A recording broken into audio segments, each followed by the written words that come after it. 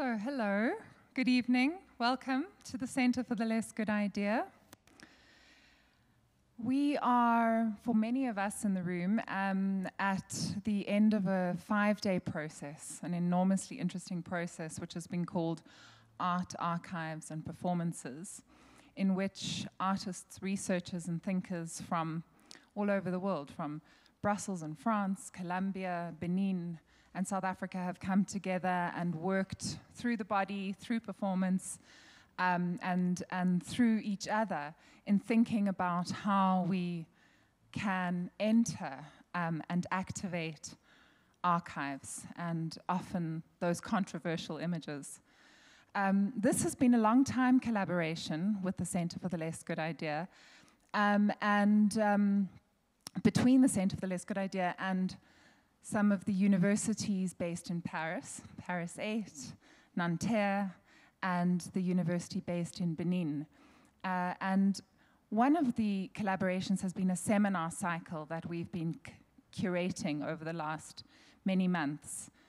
And in that seminar cycle, we invited Sabine, who will be with us on Zoom from Portugal tonight, to share with us this work that she's been developing. Now, Sabine Theunissen is a scenographer. She is an artist who designs exhibition spaces, theater spaces, opera spaces, and alongside many extraordinary artists has been a collaborator of William Kentridge's since 2002. But this is her own work, and she has brought together some extraordinary collaborations. She works through her hands.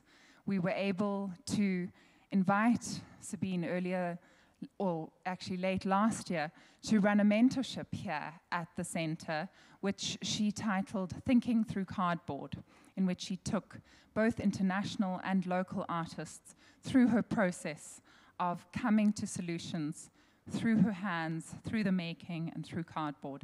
And so it's through this long collaboration that we get to this point in the So Academy, in which we have more recently launched the Academy for the Less Good Idea. What is it to be together in a kind of thinking space outside of the institution, but still learning? And the title of this particular series that Sabine will share with us, in which Sabine will share with us tonight, is How Showing the Making. And so this is what Sabine is doing. After the interval today, we will see her film, White Box Jacket. And that film will be interacted with in a live way with some of her collaborators, the South African dancer and performer, Thulani Chauke, and the Beninian Brussels-based percussionist musician, Angelo Mustafa.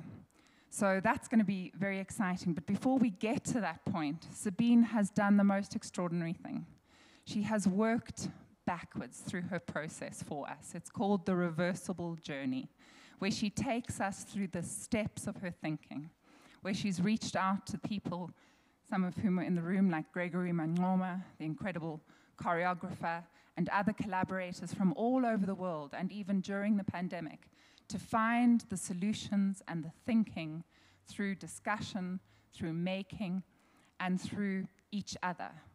And so tonight, I welcome Sabine Theunissen into the room. Here she is. Hello. We can give her a round of applause. It's such an honor to have you here with us tonight, Sabine. It's pretty bizarre. Good. Lovely to see you. And so what Sabine will be... Lovely to see you too. It's like winter and summer coming together. It's great. Yeah, exactly. How's Portugal? Hot? Very warm. Very warm. Well, we're... Very hot. Very hot. I have a fan. Oh, good. We're having our usual Johannesburg winter, which ends at 11 a.m. each day.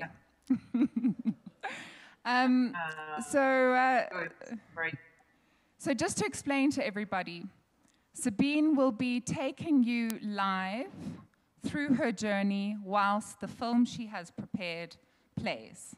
And that takes us till the interval, in which we invite you to go and get another drink, stretch your legs, and then join us for what will be an extraordinary experimental performance with the film by Tulani Chauke and Angelo Mustafa. So thank you for being here tonight.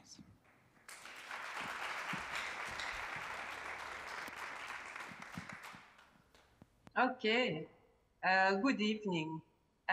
So I think Brownwind told you all about what you're going to see tonight. I just wanted to thank her very, very warmly.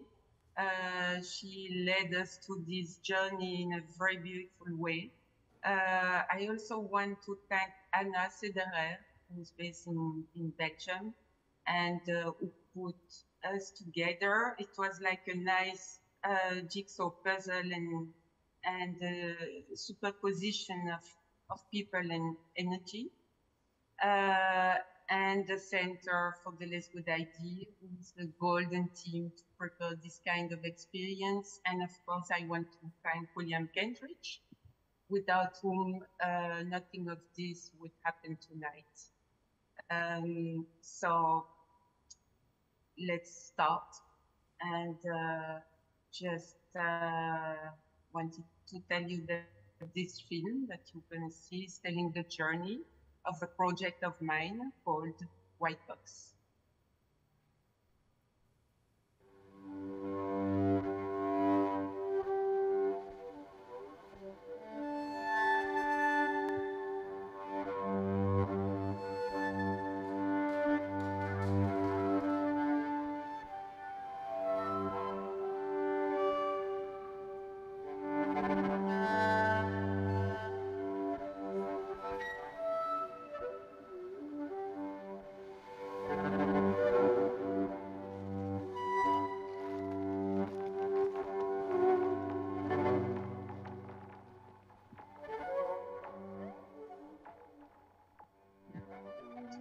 All started in Stockholm in September 2017, while I was visiting an installation at the Moderna Museum. It was a video installation of the Irish artist Gerard Byrne. My first visit to the Biologiska Museum was just sort of a touristy visit. And I was really fascinated by the fact that the space, the diorama, is only lit by natural light.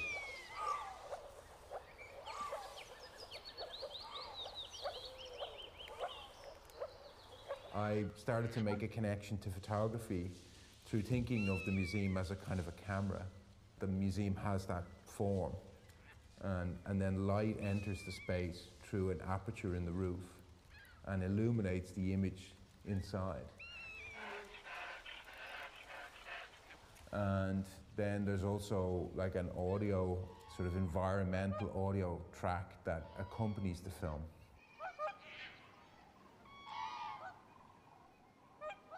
So I think it's a very, very unique place. I hope it doesn't close. Well, unfortunately, the Biological Museum is now closed, but I had a chance to visit it before, and I was like him, really fascinated by this gorgeous place, who tells us about illusion, about artificial nature, and about staging the nature in a photographic way, but also in a theatrical way, using the daylight and the 360-degree view. Next to this installation, there was a small room dedicated to early photography. It was a sort of a footnote for the work of Gerard Byrne. And this is where I saw first this picture, a small black and white photography showing a gas balloon lying on the ice. The legend of this picture mentioned Polarex Expedition 1897. This image struck me immediately.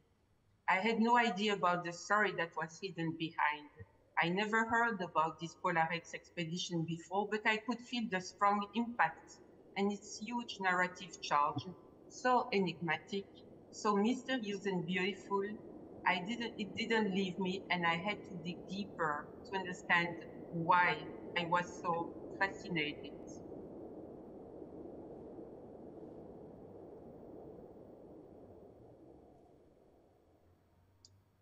I've always been interested in photography.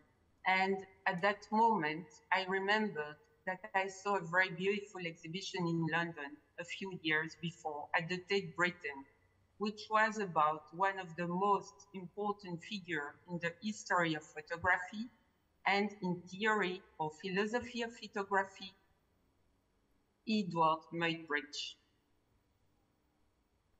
For Edward Muybridge, photography was a true revolution, a way to be able to see around and behind us. He developed specific devices and lenses to scan the landscape as a full circular diorama. The limit of the image was no longer a frame, but it became like an infinite landscape.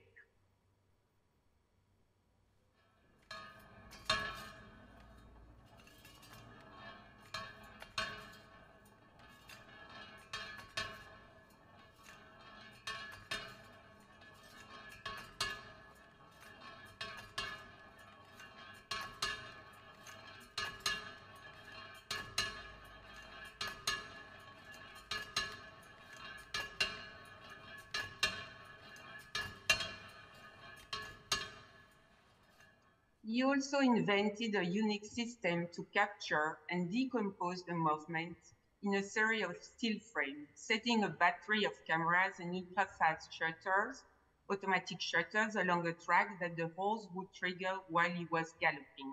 This is what he called locomotion, meaning that after defying the limit of space in photography, with this system, he was now defying time.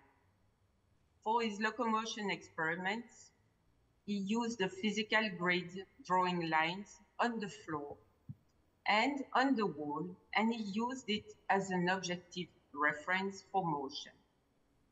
He was then able to consider the movement out of its constituent parts. This study leads me to the new idea that the movement is fixed and the time is actually mobile.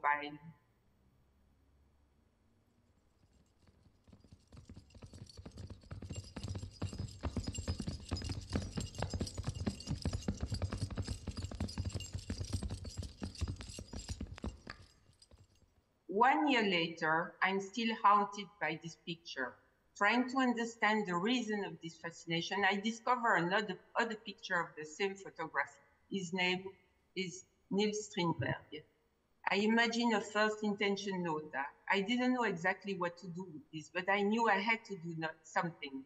I had in mind this idea of movement and photography, and somehow wanted to gather them in a scenic project. The nota describes the Polarex expedition, the project of a man, André, 42 years old, engineer, extremely passionate, curious, dedicated, and very daring.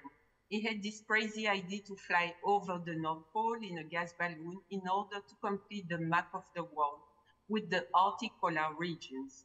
He invited then Niels Strindberg, a young and brilliant photographer of 24 years old, to take part to the expedition. Niels is probably the character who interests us the most. Like Muybridge, he was adept at panoramic photography. He is not only a photographer, but he's also a physicist, astronomist, violinist, and was about to get married. The third person on board was Knut Frankel, 28 years old, recently graduated from the Technical Institute of Stockholm. He was chosen to be the meteorologist, but also he was chosen for his strong physical condition. They left from Svalbard on July 1897, and they never came back. The 92 pictures that Niels took during their journey have been found by pure coincidence in 1930, meaning 33 years later, under the eye, by a crew of whalers who stopped on White Island to catch walrus and seals.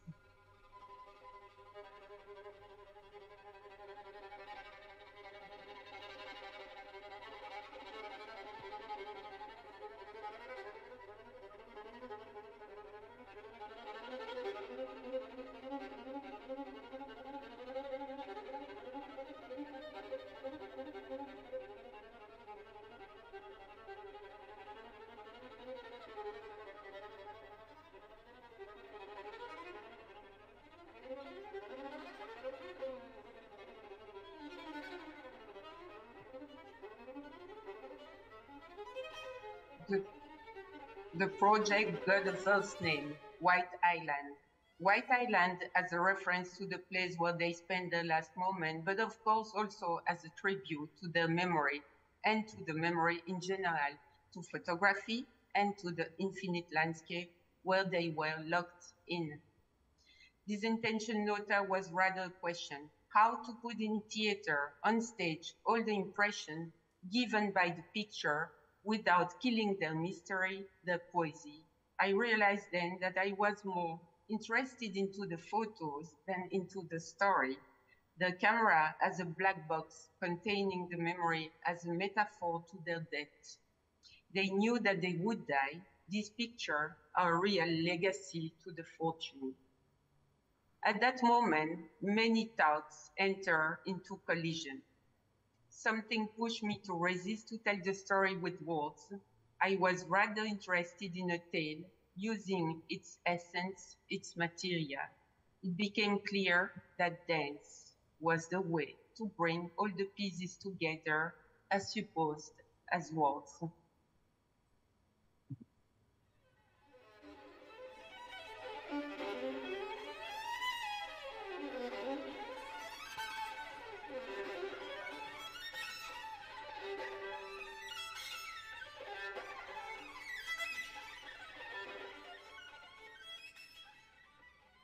Yes, that's it, dance and music on stage to create a place for the magic of theater, a possibility for transformation and illusion.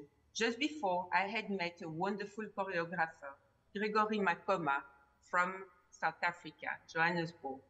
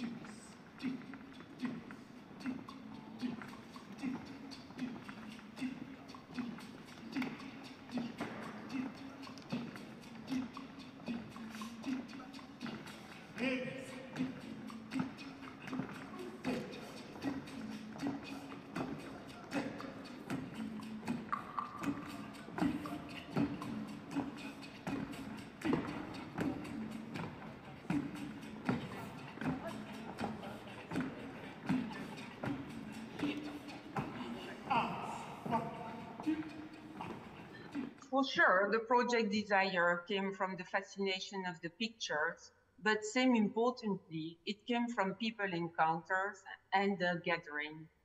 First, my long-term friend Adelaide de Cates. We did study architecture together in Brussels. And from day one, she became my accomplice, my advisor, and she accompanies in all researches and helps with documentation.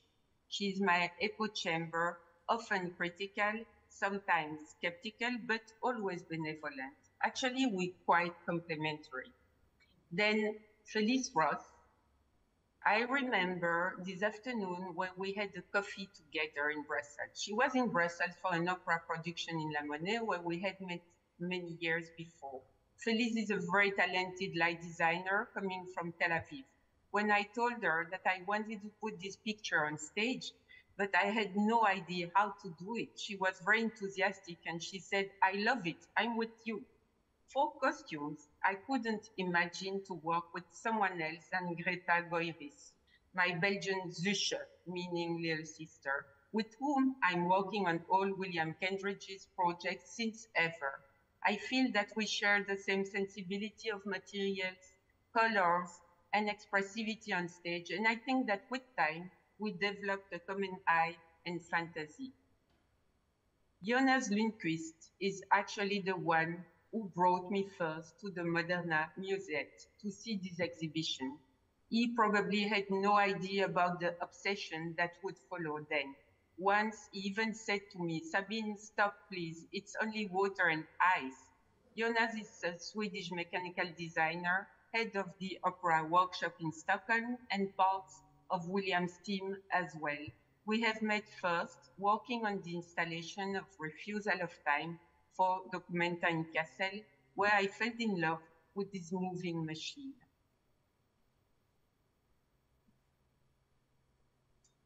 This was the first shape of my working family, where there was no music composer or video designer yet. I had to find them, and that was the beginning of a long journey. 8 months later, I bought the diary of the expedition in its French translation from 1931 and read it carefully.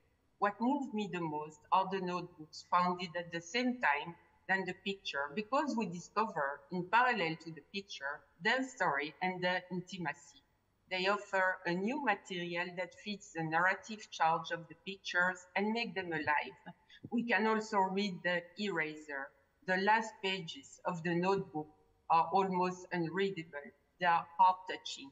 The book offers a wealth of information about the departure, the preparation, and discovery of the remains 33 years later.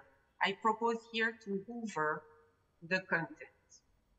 The book starts with the portrait of the three men. I won't come back to the description, but it's quite astonishing to see how these extremely difficult conditions of the expedition reveal their different personalities. André, as an engineer, is attracted by things. He was obsessed by observing and studying the ground, the ice, the underwater. He even built a little sieve to catch floating particles in water. He spent his day catching and collecting little pieces of moss, plants, stone, feathers, seagull eye, seaweed, fish tail, walrus tooth, etc. Methodically and systematically, he wrapped them specimens carefully, watertight. He sorted and labeled them in more than 120 little beautiful packages that has been found intact later. It was a real message for legacy. Niels Strindberg, as a scientist, remember he was a physicist and an astronomer, found himself the best into the sky. Day after day, he was surveying above his head the clouds, the wind, the stars, the sun, mapping them probably in a music score in mind. He was inhabited by music, but also by memories of his fiancée. We know that he was writing her letters since they were found together with the notebook. His photographies allowed him also to escape the daily distress. When we observe the 92 pictures saved, we realize that he went beyond the role of expedition photographer. The staging of the picture shows a sense of abstraction, but also a kind of fantasy, which helped him for sure to take distance from reality.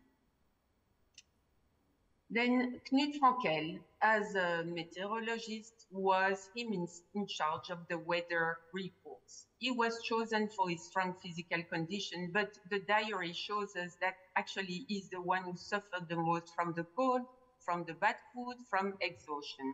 We often read passages where his fellows took care of him, giving him foot massages, carrying him to keep going, while he was meant to take the heavy part of the journey. It's very touching to see the warm solidarity, the camaraderie, and the complicity in the team.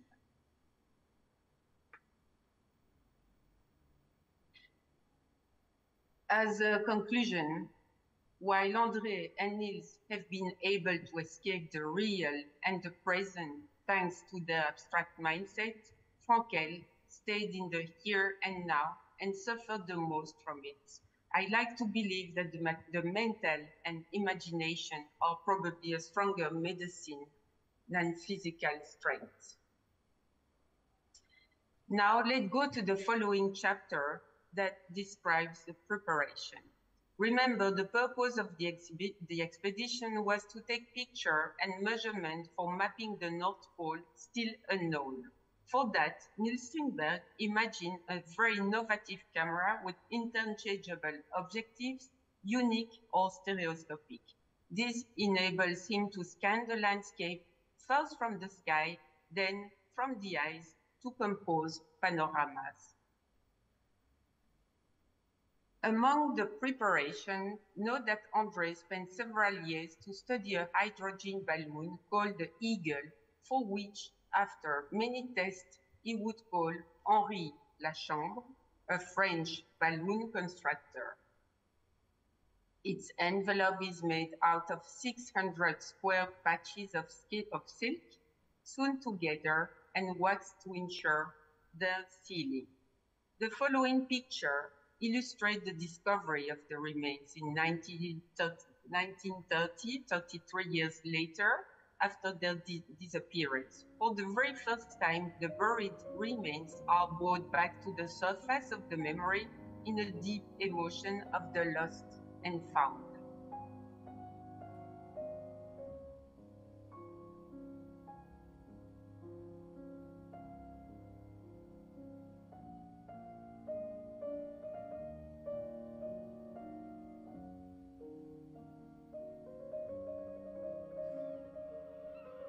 The digging work, looking like an archaeological ceremony, comes to an end, and the slow way back starts in a long and solemn naval procession that slides towards Stockholm, where the memory and the glory of the three heroes is celebrated in the presence of the king with the day of national mourning. Thanks to Strindberg's notes and record, we could retrace their journey. First, 3 days in the air, in the gas balloon, from 11 to 14 of July, when the balloon collapsed on ice. Then, a long and difficult walk, pulling their boat and sledges in 2 steps. The first until the 4th of August, walking against stream. Then from August 4th till September 17, the walk towards the 7th island, struggling against wind. Finally, exhausted, they give up, and they let themselves drift. They build an igloo on a piece of ice. Their flag will crash on the White Island the 5th of October. The pictures of the balloon lying on the ice are iconic. They came to us miraculously, thanks to the precious skill of a photographer, John Hertzberg, who managed to bring life back to the scenes that kept secret during 33 years, and this from traces of images almost erased of 243 negatives. From them, he was able to save 92. He immediately made copies of those, but he just died after and had no time to achieve all recalls and labeling.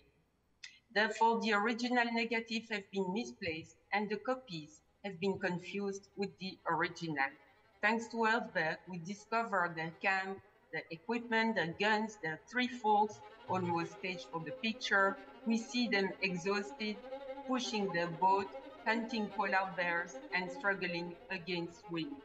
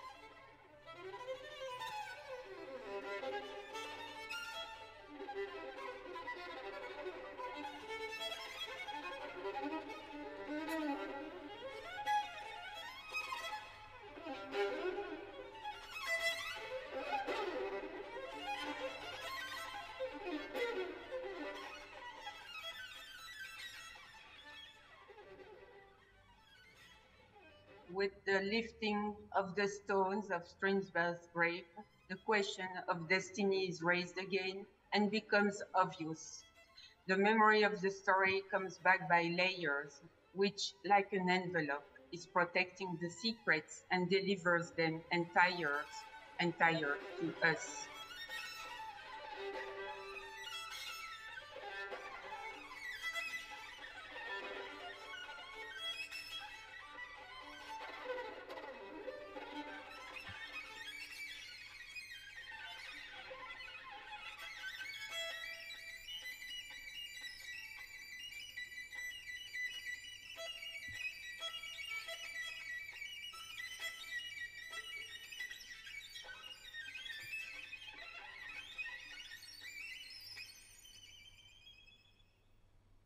Impressed and touched by the reading of their diary, I start its precise transcription.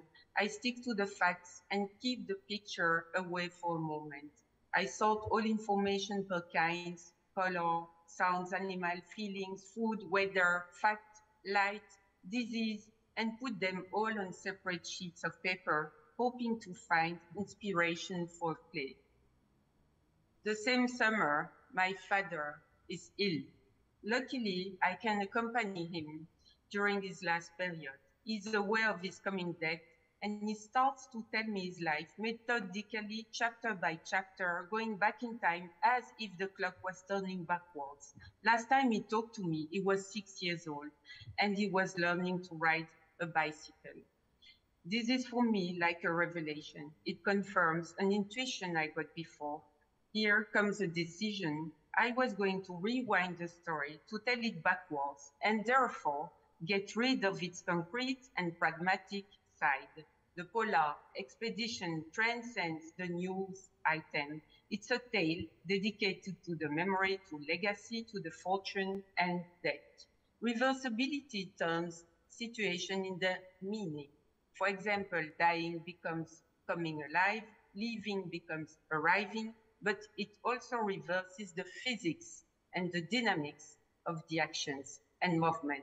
Let's imagine a pendulum swinging backwards. The impact of the beginning, the back and forth that gets narrower and faster, becomes an awkward movement that starts with a shy shaking, then grows up but stops suddenly, as if it had been swallowed by a magnet.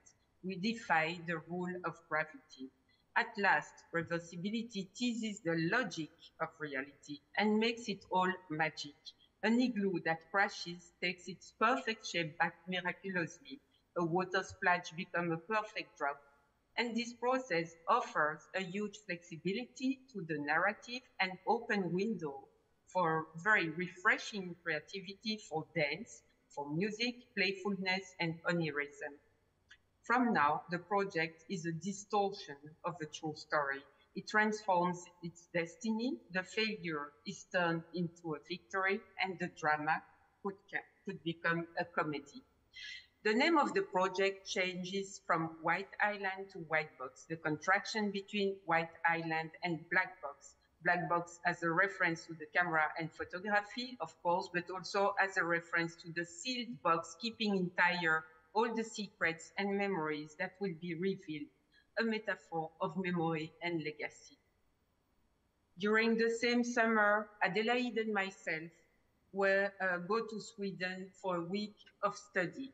We start with an excursion to Grena Museum, the small family town of André, where is located the museum dedicated to the expedition Polarex. It's a real temple where I kept the remains found on the White Island, plus they have all the full archive with thousands of photographies.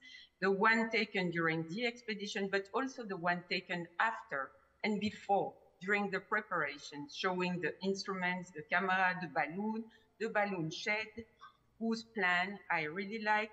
Thanks to the head of the museum, Akral, we will get access to the high-resolution scans of the original negative. During the same trip, we go to the Tekniska Museum in Stockholm to look at other archives documents. We have the chance to see the copies of the negative that John Ellsberg made in 1930. A very touching moment, I must say, vital in the process that confirms the idea of reversibility of time, in which I see an astonishing echo of the negative in the picture. We go then to the National Library, hoping to find the original notebook of the expedition, but unfortunately they're not accessible. As a compensation, we stop then at the newspaper archive floor where we look at articles from 1930. They show how sensational the discovery was at the time. A bit disturbed now about the urge of the tabloids compared to the intimacy of the story kept safe and secret until then. We pushed then the curiosity until August Strindberg's house, who was the uncle but also the godfather of Niels. And then we discover other characters and books. Swedenborg, who was the reservist, and later on did badly criticize André's expedition. The original edition of the diary in Swedish with more picture, the report of Henri Lachambre, the Parisian balloon maker, and his nephew, photographer Alexis Macheron, who became friends with Niels. But above all, we discover two figures. Gurli Linder, the lover of Salomon Auguste André, an avant-garde poetess, feminist and social activist, and finally, we discover Anna Charlier, the fiancée of Niels Strindberg. She is a key in the construction of the project. Anna was a pianist and got engaged with Niels just before his departure. A portrait has been found back almost erased on the White Island in the inner pocket of Niels' jacket. We also found in Niels' package the letters that he wrote to her. The last one is dated July 31st.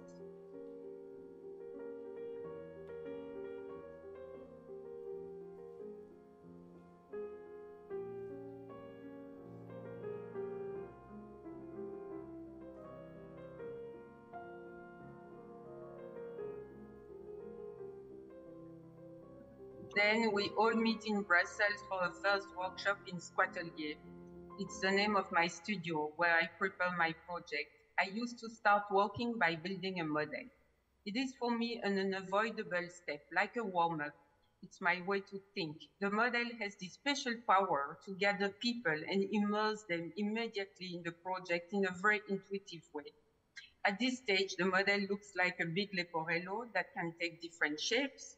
The audience is installed on a large tribune, completing the octagonal shape of the panoramical set. I still have in mind a biological museum, also octagonal, that works like a panoptical place where the site is central and looks all around. And of course, also still in mind the research about panoramical vision of Edward Muybridge. The model is articulated in order to fold and unfold to evolve during the play. It would slither as if it was on the ice floor. At first, it would be a projection screen, like a long background, making a landscape, an infini, like we say in theater. Then it would shift towards an architecture that recalls the octagonal construction of the balloon house. I replicate the clever wooden structure of the balloon house made out of scaffolding with triangular landings. It reminds me the white cotton border of the biological museum that masks the top limit of the painted diorama. I look at the picture of the balloon house carefully. They have been taken by Niels and Alexis Macheron before the departure. They are all gathered in the great essay of Tyrone Martinson, which soon became my bedside book. Tyrone is a Swedish researcher and photographer. After Niels and Herzberg, he is for me the third and last messenger to report the history of the expedition's picture. So many images in which I cannot resist to see all the elements of a theater set. The squeaking of the machinery in motion, the strength of the wind in the fabric, the noise of the inflating balloon in the shed.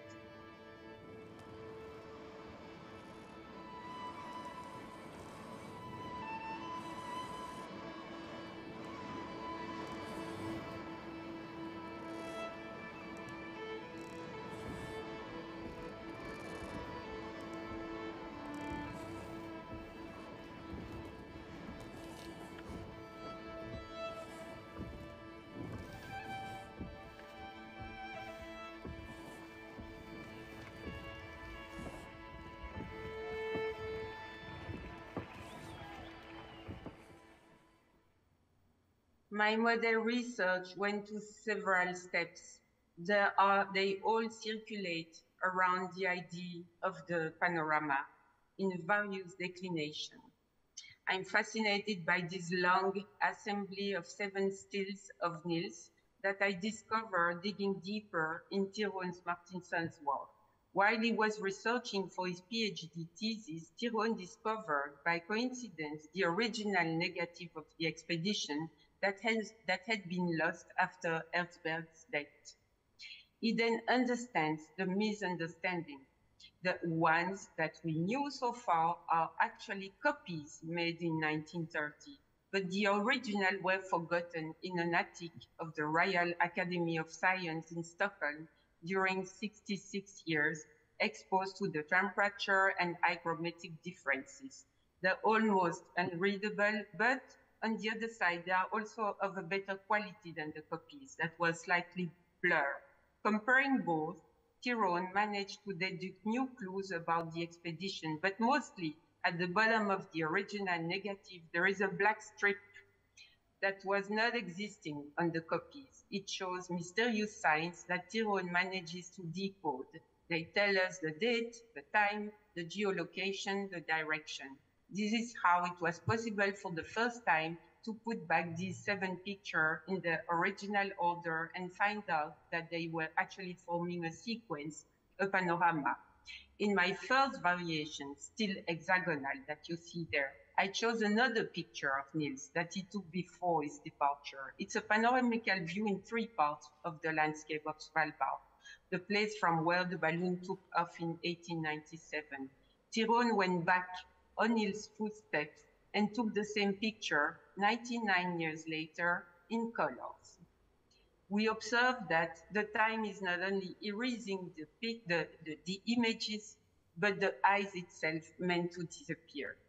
The next month, in November, Adelaide and I finally meet Tyrone Martinson at the University of Göteborg, where he teaches. He's interested by our research, flattered by the interest to his work, and he shows us the preparation of his second book about Niels, focusing this time more about cartography. Shortly after, in Vienna, I meet Jörg Widmann, a famous and brilliant composer that I discovered recently. His music blew me away. I'm told that he's unapproachable, but I'm very persistent, and I finally get an appointment with him where I propose him to collaborate. He's intrigued by the project. He's very tempted to say yes, but he asks for a reflection period. He ends up sending me a very touching letter where he explained why he finally decided to decline my invitation.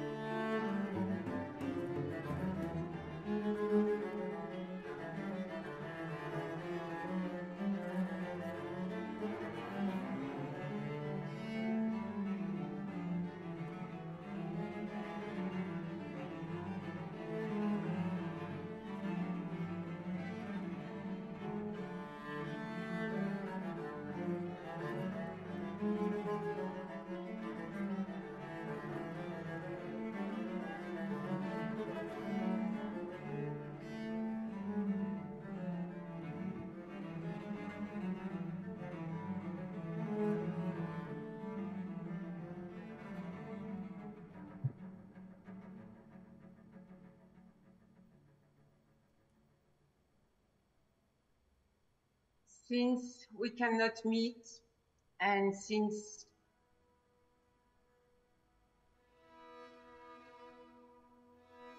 this is Catherine van der, the composer,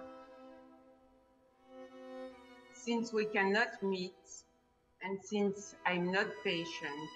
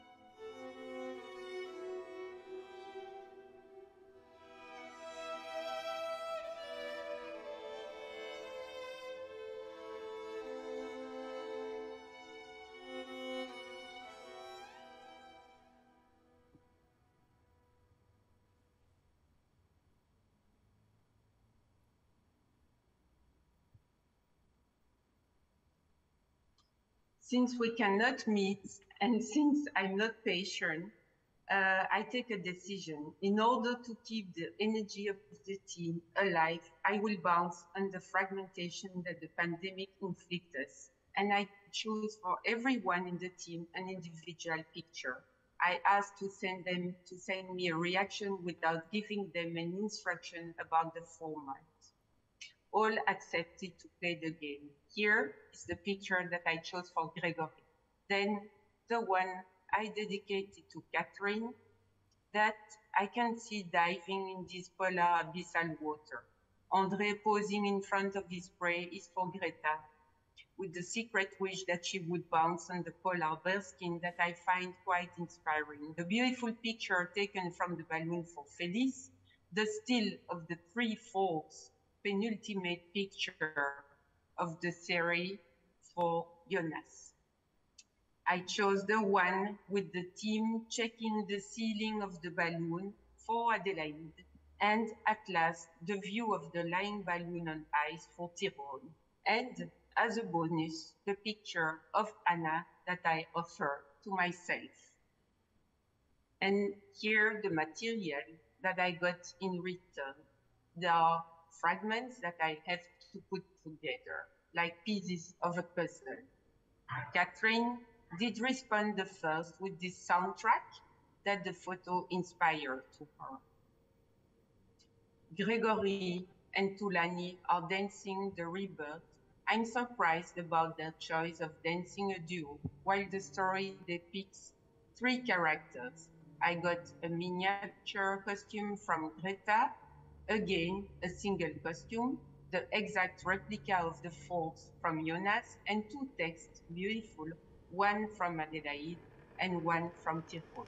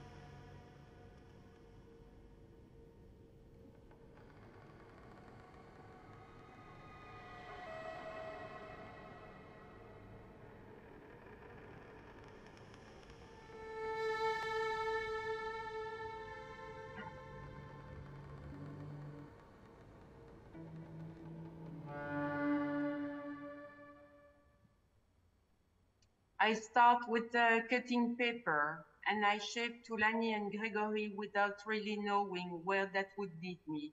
I follow my hands and I get hundreds of cut-out figures. My intuition pushes me to fragment the movement, to decompose it in order to recompose it in a different tonality. After that, I begin the collage of the fragments in a first storyboard, very small first. I give them an order and already imagine possible transitions.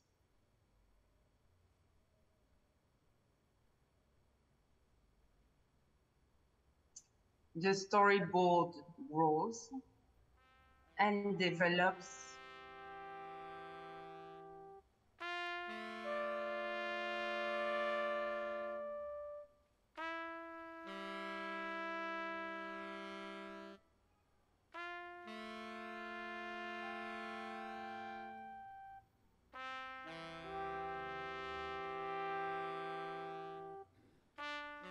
And finally goes to the wall. I depart from Anna's picture reconstitution and I decide to weave back the story from her point of view, as if she was going back in her memories. I want to keep close to the picture and to the paper.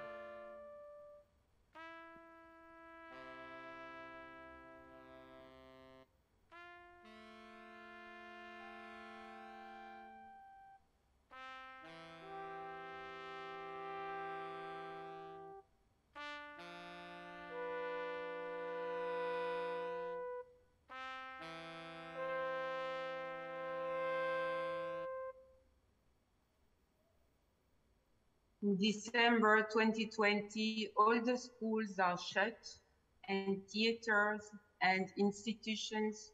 The Squatelier, however, is like a factory for many hands. We meet every day to cut, to build and film. I start to edit, we keep cutting, building and filming.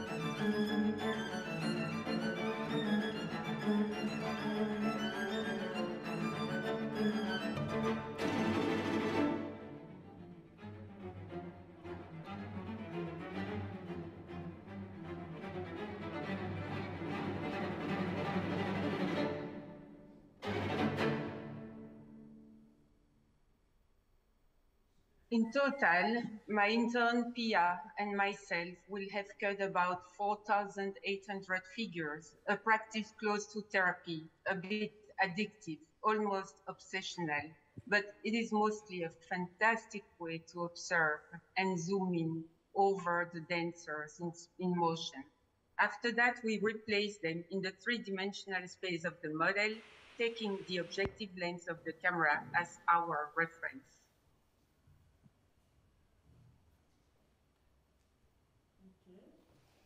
Okay, Tulani has to go more to the boat. More. A little bit more. And to the back. Yeah, now to the back. More to the back. And now a little bit more to the camera. Stop. Okay, and Gregory. Does he disappear? Sorry? Disappear, Gregory, no? No, it's quite okay. Okay. What about the light? I think the light is fine. Yeah, it's okay. So, Emile, 5 points. Okay? Out of Gregory.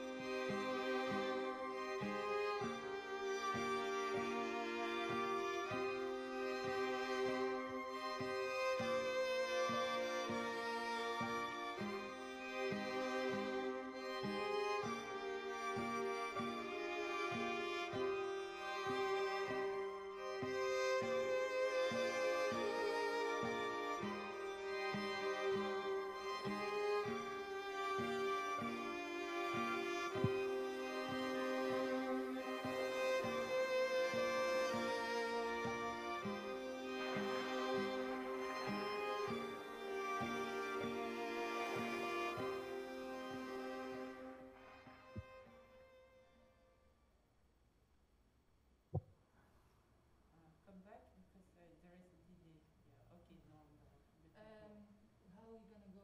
I need to go there. I actually actually, maybe it's better to you are switch. over, because you need to be Yeah, there yeah, somewhere. and you have to hear. Yeah, and if you, Oh. if you start, so I can have a little momentum that But way. aren't we afraid we're gonna push this? We are afraid, but we are brave also. We have to go around. So okay. First. do I do it? Maybe I can do it myself. And then you give it to me, and I will. Yes.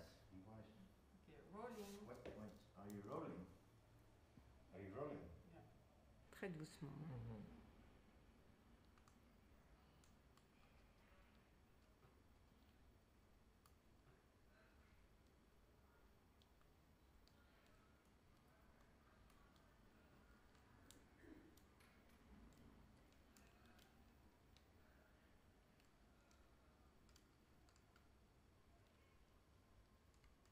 Tourne la grande table.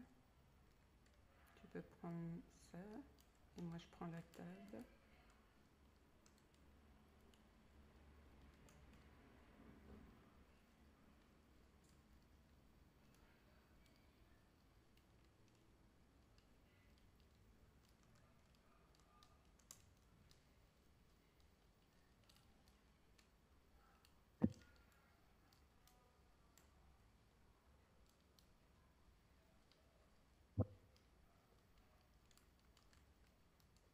Essaye de plus bouger ta main droite vers moi la main droite.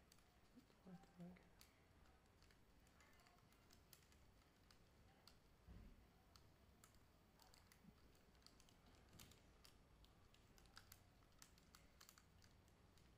Reprends celle-là.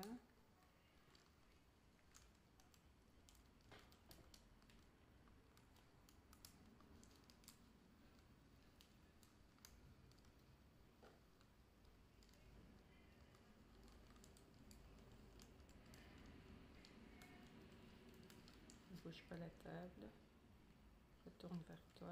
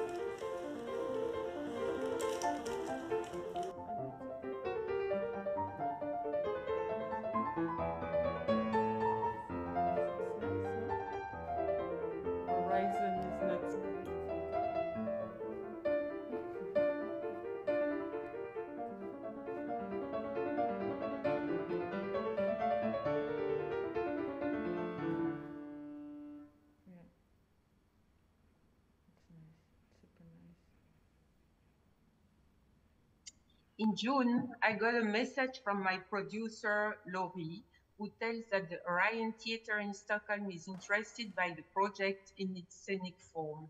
They propose a date for the premiere in October 2022. This is very unexpected, almost too beautiful to be true.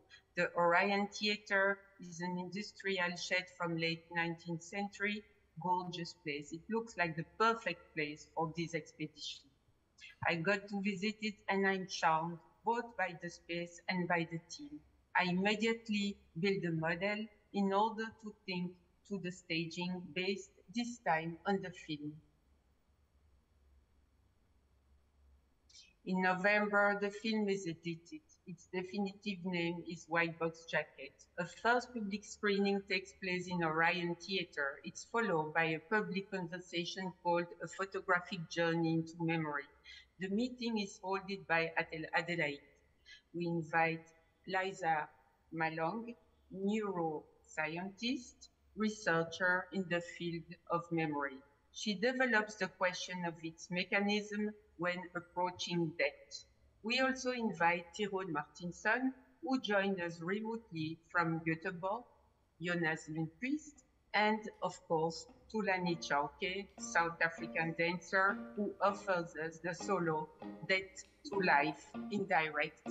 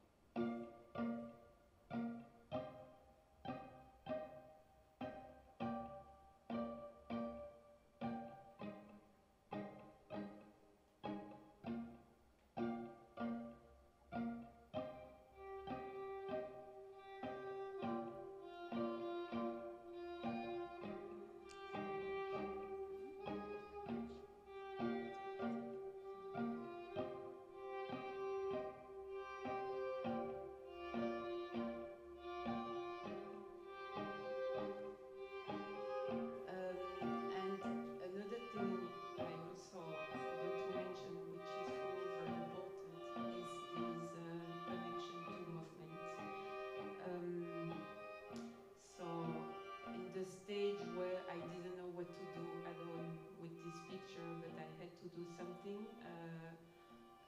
I really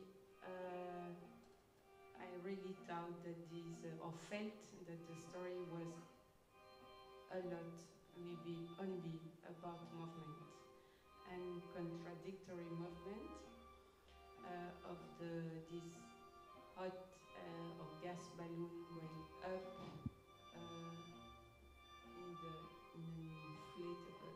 Inflated way in the sky, then struggling to keep the high, the pressure, deep pressure, falling, aspiration, and then crash slowly on the ice.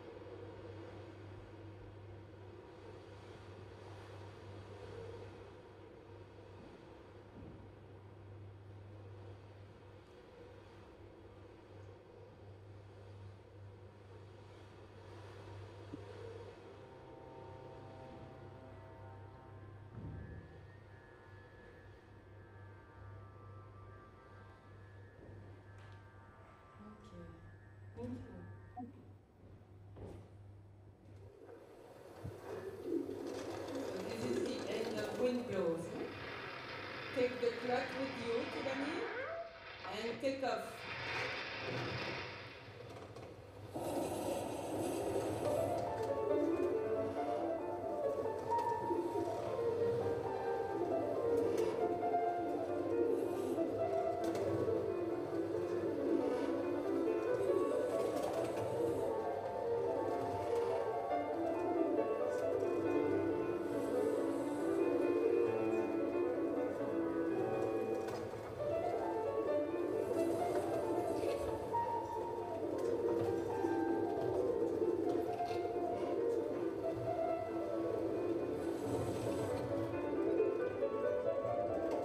Standing by for the bar.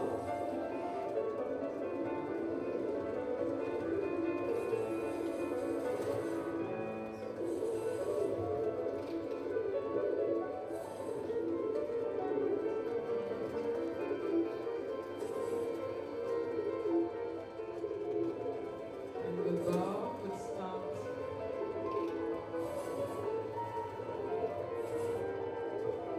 Curtain down, very, very slow. Curtain down, very slow.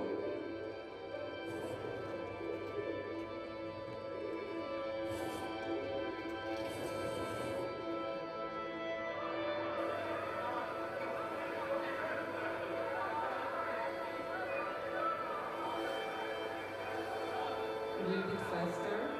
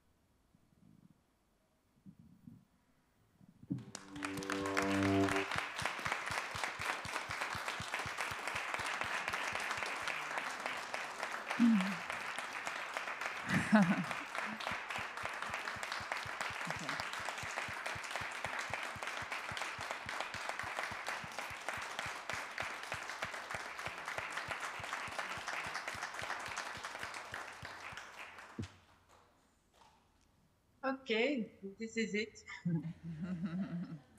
I think we take a break. Yes. And we find each other later, like 10 minutes or 15 minutes.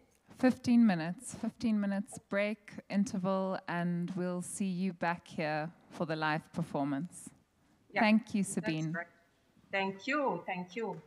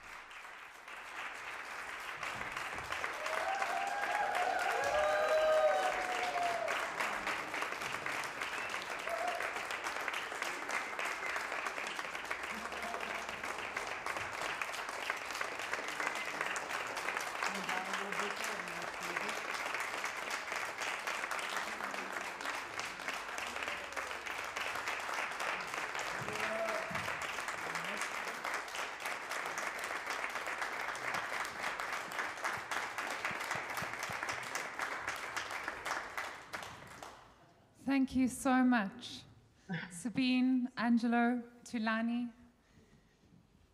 and your full team. It's I think an incredibly generous thing for an artist to think about the process and the meticulous steps, the rigor with which they are going through the journey of making, the frustrations, the questions, the insecurities, and then to compile it in the way that you have. And Sabine, you did this for us in a slightly different version and in French before for the PhD students in Benin and in Paris earlier this year. And to now do it in English, it really is, I think, an extraordinary thing. You bring a kind of a teaching to all of us as makers, which is so important. And I think what is magnificent about it is that rather than making it less magical or mysterious, which is what art often tries to do, sort of veil the process, it to me makes it only more magical, to know all of those interactions, the inventing, and the curiosities that came to you. I want to also just say that Angelo and Tulani, we've had 5 days of collaborating with you, and it's thanks to you, Sabine, that we were able to meet Angelo and that he was able to join us through Brussels. And we are all trying to work out how to get him a South African passport.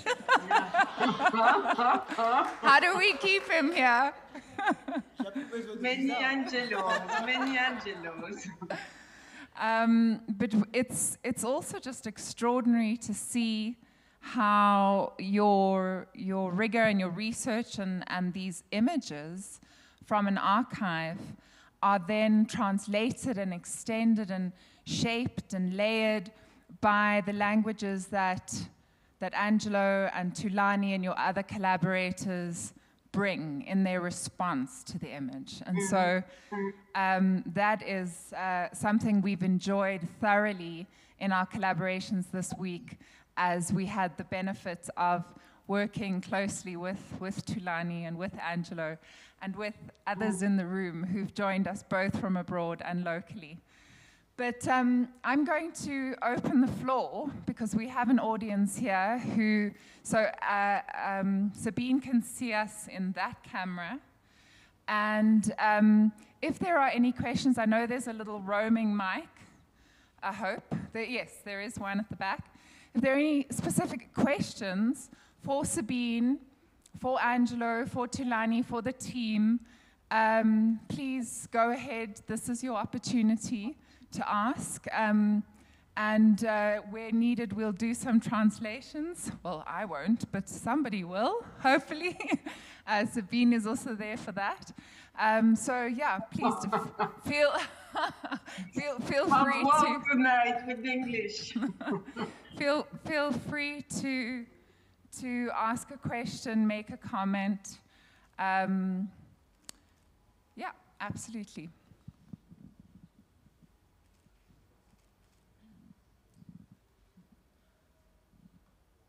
Yeah, I just before there is a question, you must understand the first time we did this live version of White Box Jacket was 2 weeks ago here in Portugal, where I am now. And we did it with the composer and the violinist Catherine Grandorge, who couldn't travel to South Africa. So Angelo and Tulani had to cope with the lack of violin. And I must say, chapeau in French. Well done, guys. I was very curious and also a little bit nervous to sit without the violin, because violin is kind of a key in this project, since it's also the instrument of Niels Strindberg. So it's like the red thread. So well done, well done. It's beautiful. Yeah, I know there's also an online audience because we've been streaming. If anybody who is online spots a question, do let us know. But it looks like we have a question. Yes, I wanted to congratulate you, Sabine. It's really beautiful to see it and to congratulate all of you. And I also wondered if I understand it well. I had a feeling that the performances you did musically and with the dance, it is really inspired on the first idea you had to send them all some images, and on the answers they gave you when they reacted to the images through the dance movements, the songs. Yeah, it's a collage. It's all about putting fragments together, and of course, as an echo to the way that the story came to us, pieces by pieces, putting together. And this live music form is like the second step of the journey. Since the first step was the film, the second step is the film with live music, live dance. And now we're working, developing the third step with Gregory Makoma, Tulani, Fana, another dancer also from Johannesburg, Angelo, Catherine, and the performer, Andrea. So that will be for in a year time. We do premiere in Stockholm, and we hope to have co-producers in Europe and maybe in the United States to make it happen, because it's a bigger form with the stage, movement of stage, set, video. It's a bigger scale project, so it's like a 3-steps project. And this is also very much because we had to do all these detours because of the pandemic. And actually, I think these detours might also feed the project at the end. Yeah, it's a real collaborative project where the languages of each of the participants. Yeah. But that's the point of doing a project, no? Yeah. To be together with people. Do you want to say anything? No? Angela, would you like to say anything? No? Yeah, I think, often when we see a large-scale theatre production, for example, or a massive opera, you kind of, and you're seeing it fresh, and you're seeing that for the first time, it's difficult to imagine those first steps, and there's something so human about your first steps. There's something that I think all of us can imagine ourselves doing, and so it's also so, I think, inspirational for young artists, for artists at any stage, for artists who are stuck, that it just takes a kind of a continued process, and a being there on a day-to-day basis with that thing that stimulates you, but at the same time, it takes reaching out to those people who interest you. This reversible journey film, the first film that you saw tonight, was for me a kind of reconnection or reconciliation with the project, because this project is so spread in time, so stretched. I've lost my patience. And I was invited by Stockholm University to do a lecture with the students. And I couldn't travel there because of COVID. And I was a bit tired of this PowerPoint, so I decided to do a film for them. And actually, I had no idea, starting this film, that it would be like a therapy to reconnect me with the project and understand what was my inner journey. It was very nice to see, to do, I mean. It was very nice to do. And now I want to do another project. Fantastic. Okay, so are there any other comments or questions? I think it's been an extraordinary evening, Sabine, one that has captured and held us. Thank you. Thank you to Lani and Angelo. And yeah, and thank you to all the team, because it looks like easy, but my God, to put all these screens and camera and sound and the streaming all together is miraculous. Yeah, absolutely. Wow. Thank you, Noah. Thank you, Atina. Thank you, Chris Waldo. Thank you, Di Macazzo. Thank you, Eli. Thank you, all of you. Yeah. Very, very professional. Yeah. Yeah, I can't express and that. Thank you, Wesley. Wesley's up there on lights. Yeah. No, absolutely. This space runs on, as you said, a golden team. And there they are at the back. They keep this space going. They facilitate all of the art that happens here. They are key collaborators to it all. And you know well how beautifully that works. And this is typically the role that Athena Mazarakis has been playing as the momenteur of the SO Academy. It is her brainchild to bring how showing the making to us as a program. And I think this is the third how, which will go onto our website, and we hope it becomes a kind of a library and a resource that students and artists can continue to access as they are moving through their processes in becoming who they want to be as makers in the world. But thank you, Sabine. Have a wonderful evening. Enjoy the warmth. Thank you very much. I will miss you all tonight. And thank you very much for this kaleidoscopic evening. Beautiful. Great.